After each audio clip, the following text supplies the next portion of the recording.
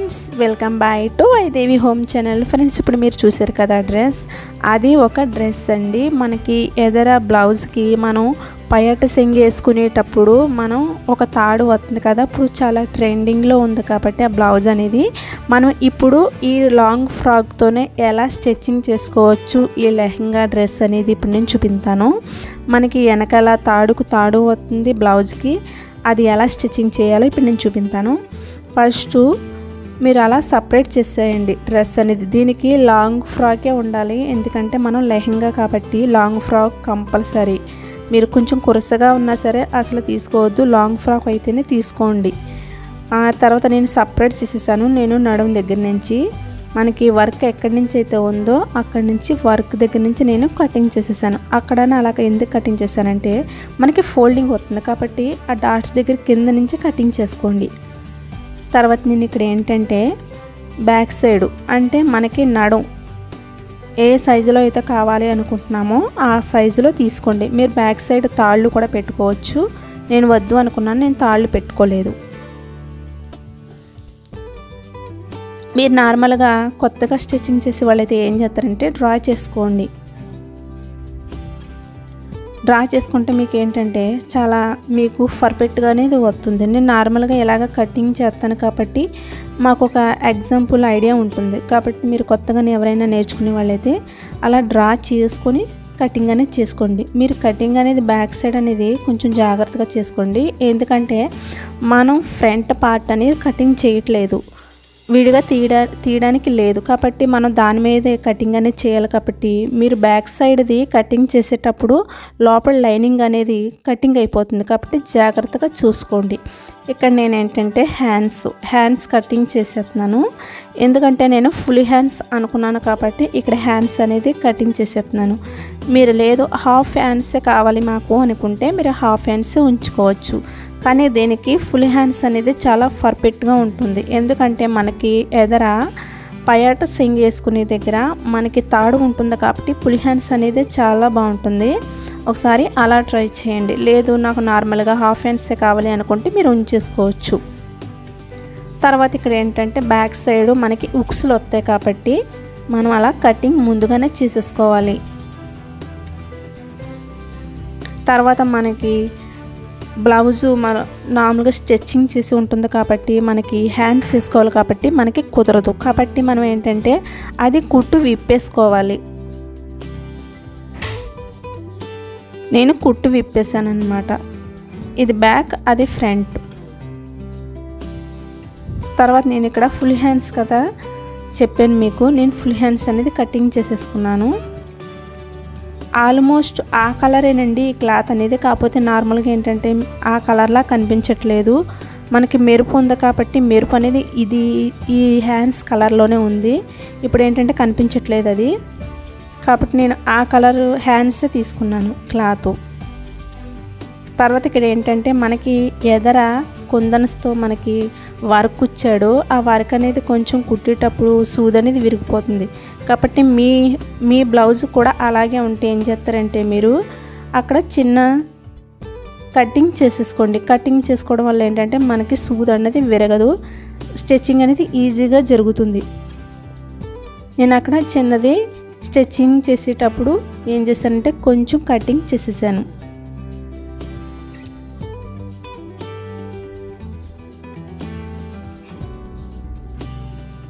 తర్వాత back side ఏమీ లేదు కాబట్టి వర్క్ అనేది నార్మల్గా కుట్టు అనేది వేసేసుకున్నాను.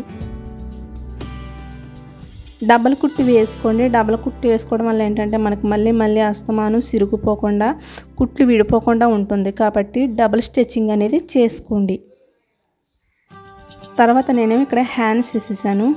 మీకు నార్మల్గా కుర్చీలు కావాలి అనుకుంటే పైన ఒక 4 కుర్చీలు కూడా పెట్టుకోవచ్చు. నేను నార్మల్గా ప్లెయిన్గా కావాలి అనుకున్నాను కాబట్టి ప్లెయిన్గానే కుట్టాను. మీకు ఎదర తాడు కాబట్టి వచ్చేది, మీరు కుర్చీలు పెట్టుకున్నా సరే హ్యాండ్స్కి చాలా బాగుంటుంది. మీరు కుర్చీలైనా పెట్టుకోవచ్చు, లేకపోతే నార్మల్గా అయినా స్టిచ్చింగ్ ప్లెయిన్గా అయినా కుట్టుకోవచ్చు. నేను ప్లెయిన్గానే స్టిచ్చింగ్ చేశాను హ్యాండ్స్ అనేది. మీరు కుర్చీలు కూడా పెట్టుకోండి మీకు కావాలితే, లేకపోతే ప్లెయిన్గానే కుట్టేసుకోండి.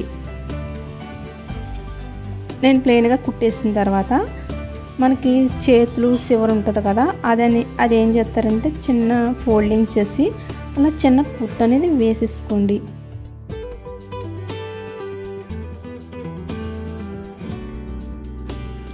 నేను రెండోది కూడా అలాగే చేసేసాను. ఇక్కడ ఏంటంటే సరి సమానంగా ఉందో లేదో చూసుకోండి. మీకు హ్యాండ్స్ అనేది ఎక్కడ దాకా లూజ్ కావాలనేది సరి చేసుకోండి. తర్వాత ఇక్కడ ఏంటంటే బ్యాక్ సైడ్ మనకి ఫోల్డింగ్ కింద చివర ఫోల్డింగ్ కావాలి అన్నాను కదా, ఆ ఫోల్డింగ్ దగ్గర నా క్లాత్ ఏంటంటే ఈ క్లాత్ గొరుగ్గా ఉంటుందండి. కాబట్టి ఆ గొరుగ్గా అనేది గుచ్చుకుంటూ ఉంటుంది ఫోల్డింగ్ చేసేటప్పుడు. నేను అక్కడ ఏం చేస్తానంటే చిన్న కాటన్ క్లాత్ తీసుకొని ఆ కాటన్ క్లాత్ అనేది దానికి ఫోల్డింగ్ చేసి అది గుచ్చుకోకుండా స్టిచ్చింగ్ చేశాను. అక్కడ ఫ్రంట్ బ్యాక్ కూడా వేసానండి. మీరు నార్మల్గా వద్దు అనుకుంటే, నాది ఇక్కడ గుచ్చుకునే క్లాత్ కాబట్టి నేను వేసాను. మీరు వద్దు అనుకుంటే వేసుకోవడం మానేయండి. లేదు గుచ్చుకుంటుంది అనుకుంటే మీరు నార్మల్గా ఇలాగే స్టిచ్చింగ్ చేసుకోండి. ఇలా స్టిచ్చింగ్ చేసుకోవడం వల్ల ఏంటంటే మనకి బ్లౌజ్ అనేది కూడా కిందకి అణిచిపెట్టినట్టు ఉంటుంది మనం వేసుకున్నప్పుడు, ఒక సెక్యూరిటీ లాగా. కాబట్టి వేసుకోండి.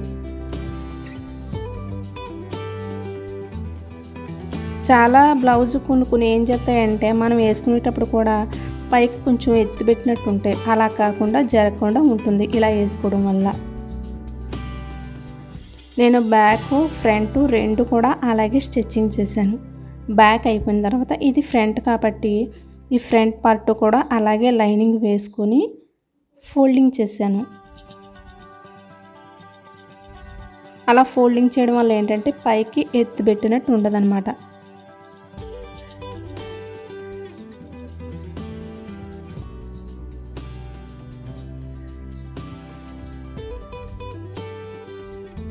అలా కుట్టు వేసేసుకోండి.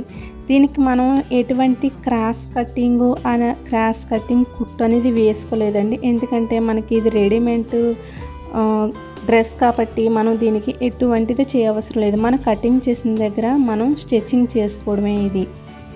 తర్వాత ఇక్కడ ఏంటంటే మనకి ఎదర పైడ్సింగ్ వేసుకునే దగ్గర తాడు ఉంటుంది కదా బ్లౌజ్కి, ఆ తాడు అనేది రెడీ చేసుకుంటున్నాం ఇక్కడ మనం.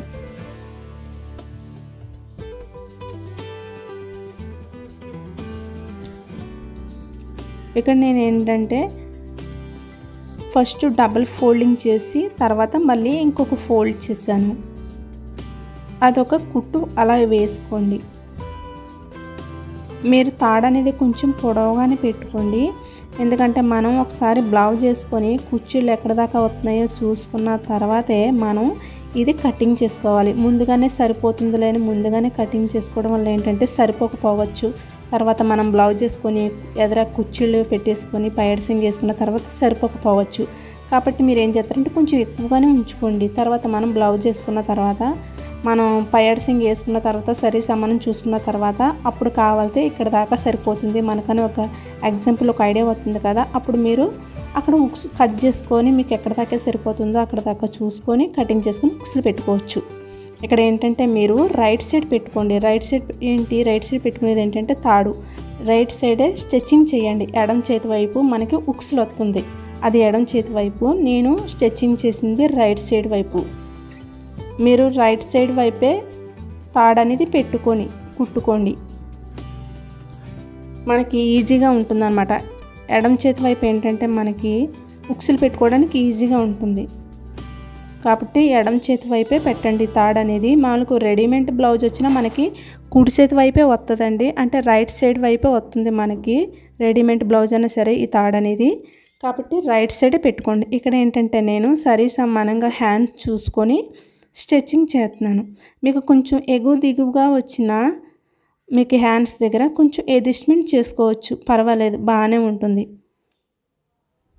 మనం ఎలాగ కొలతల ప్రకారంగా తీసుకున్నాం కాబట్టి మనకి ఎగువ దిగువ అనేది రాలేదు. మీకు కొంచెం ఎగువ దిగువ వచ్చినా అక్కడ అడ్జస్ట్మెంట్ చేసుకోవచ్చు.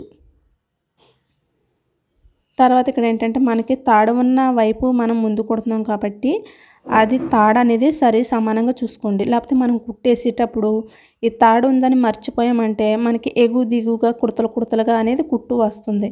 కాబట్టి తాడు సరి సమానంగా పెట్టుకొని అప్పుడు స్టిచ్చింగ్ చేసుకోండి బ్లౌజ్ అనేది. నడుం దగ్గర. తర్వాత మనకు క్లాత్ ఏమైనా మిగిలిందనుకుంటే అక్కడ కటింగ్ చేసుకోండి. చిన్న డాట్స్ పెట్టాను, ఎందుకంటే మనం తిరిగేసుకున్నప్పుడు ఈజీగా తిరుగుతుందనేసి నేను చిన్న డాట్స్ పెట్టాను. తర్వాత ఇక్కడ నేను రెండోది కూడా ఫోల్డింగ్ చేసి అలాగే కుట్టేస్తున్నాను.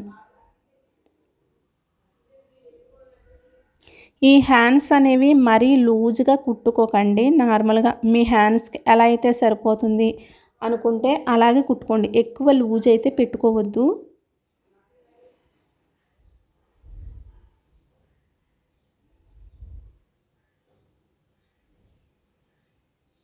తర్వాత ఆ తాడు అనేది చెప్పాను కదా, ఎక్కువ శాతమే ఉంచుకోండి. మీకు తర్వాత మనం బ్లౌజ్ వేసుకొని తర్వాత ఎదర పైడ్సింగ్ వేసుకునేటప్పుడు చూసుకోవచ్చు అని. అలా సరిపోయినప్పుడు అలా చిన్న కటింగ్ చేసుకొని స్టిచ్చింగ్ చేసుకొని ఉక్సులు పెట్టేసుకోవచ్చు దానికి. తర్వాత ఇది ఏంటంటే బ్యాక్ సైడ్ మనకి చిన్న క్లాత్ వేసుకొని మనం ఉరుసుట్లూరు నార్మల్ బ్లౌజ్కి అయితే ఎలాగా స్టిచ్చింగ్ చేసుకొని ఫోల్డింగ్ చేసుకుంటామో సేమ్ టు సేమ్ ఆ ప్రాసెస్సే ఉంటుందండి ఇక్కడ కూడా.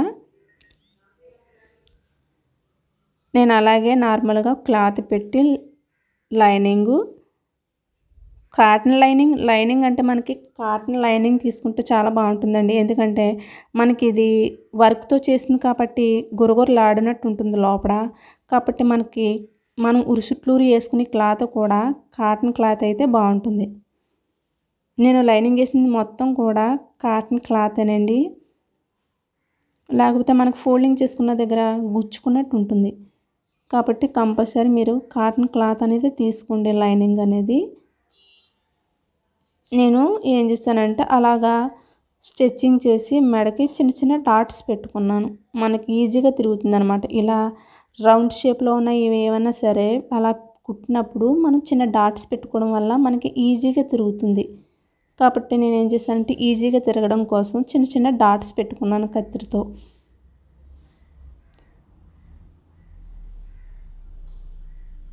తర్వాత అలా ఫోల్డింగ్ చేసుకొని ఆ లైనింగ్ అనేది బయటికి కనపడకుండా అలా ఫోల్డింగ్ చేసుకొని స్టిచ్చింగ్ చేసేయండి.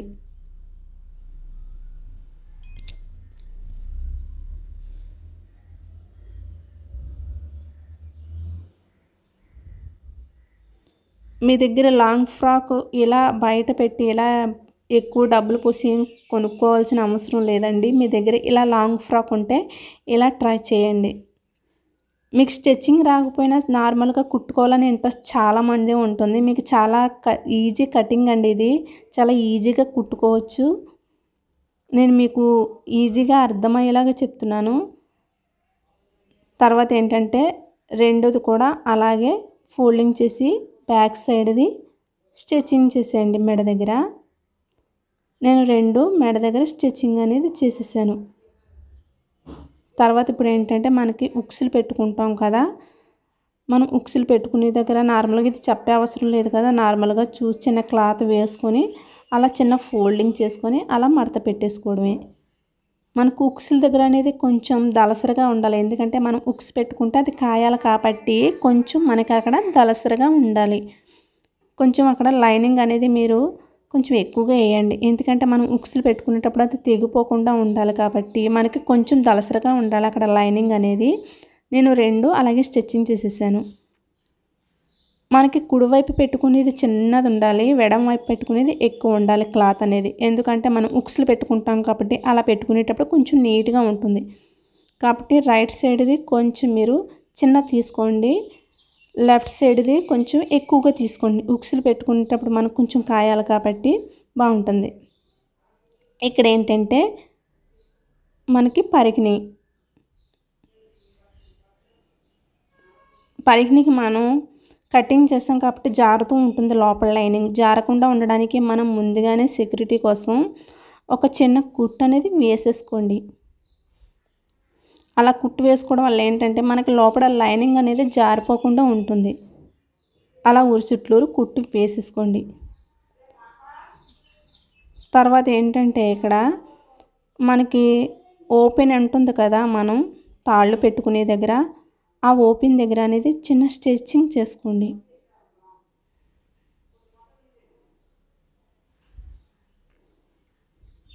మనకు అలా ఓపెన్ కంపల్సరీ ఉండాలండి. ఎందుకంటే మనం నడుము దగ్గర రాబోతులోకి లేడీస్కి కొంచెం ఇబ్బందిగా ఉంటుంది. అలా ఓపెన్ అనేది కంపల్సరీ ఉండాలి. అలా చిన్న స్టిచ్చింగ్ చేసేసుకోండి.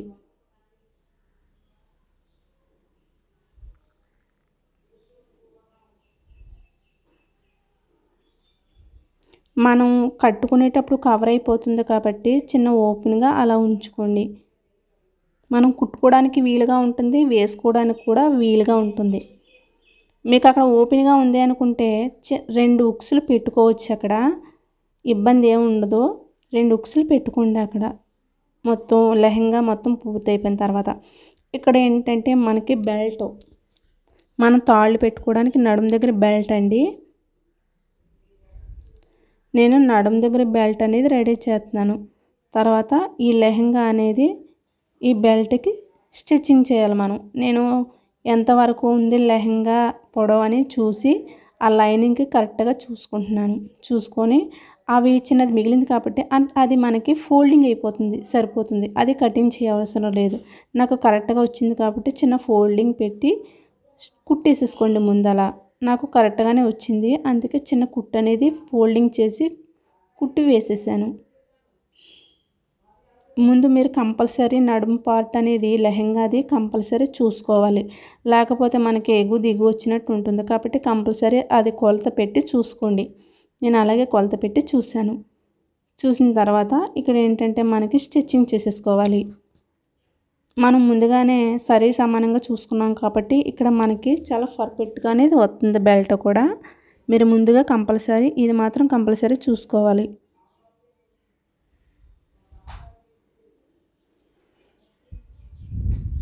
తర్వాత అలా స్టిచ్చింగ్ చేసేసుకోండి.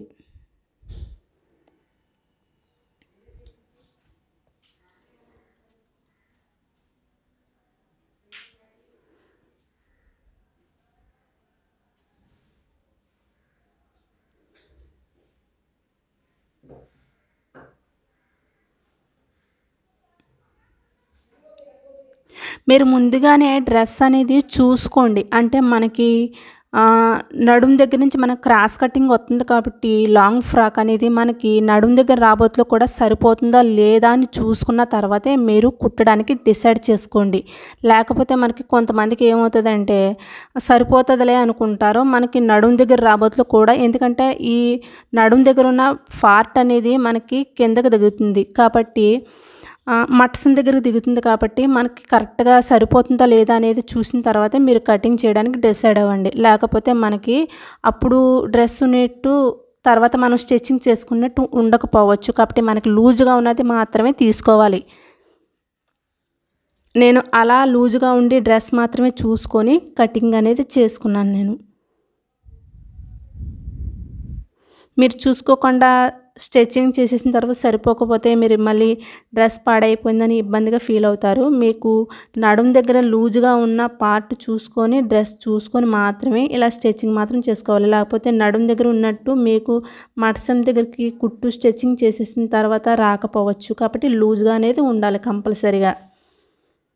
లూజ్గా ఉంటుంది అని అనుకున్నప్పుడే మీరు కుట్టు అనేది వేసుకోండి. నేను మొత్తం అదంతా సరే సమానం కొలతలు చూసుకున్న తర్వాతే ఇది కుట్టు అనేది వేసుకోవడం జరిగింది.